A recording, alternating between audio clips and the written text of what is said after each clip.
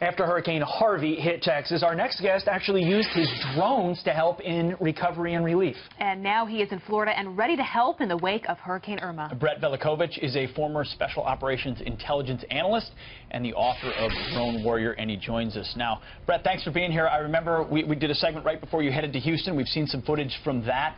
What are you doing right now in Florida?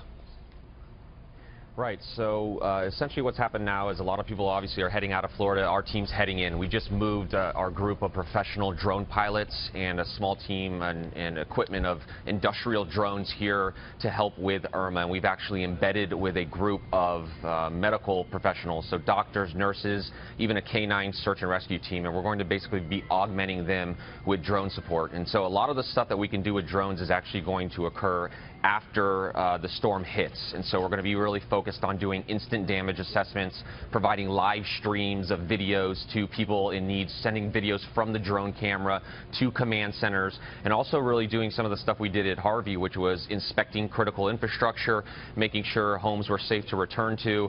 And really what we've done now is we've pre-staged here in Orlando.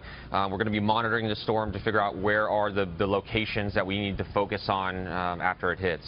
It's so interesting to see the perspective from a drone, Brett, because I think it's a lot more helpful from above. Oftentimes, as we saw, like in Houston, getting places to rescue people had to be via boat. It was really difficult. But what you're able to do from up above is really life-changing. Talk to us about that difference and how that can be so helpful for people.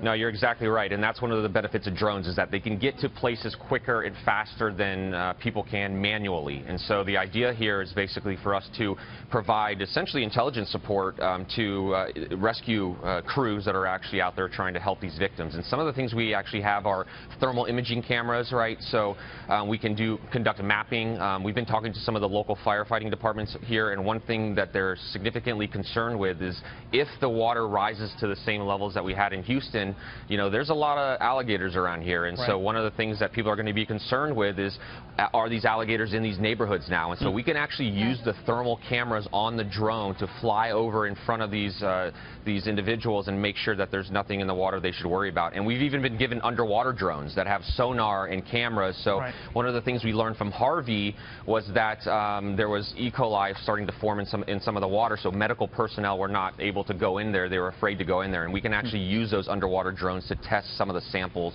and make sure it's safe to go in there as well. Wow. Really interesting and important stuff. So really briefly, some of it is private coordination, but you're also working with public officials as well? Yeah, so we're working with a group right now. We've embedded with a group called the Global Outreach Doctors.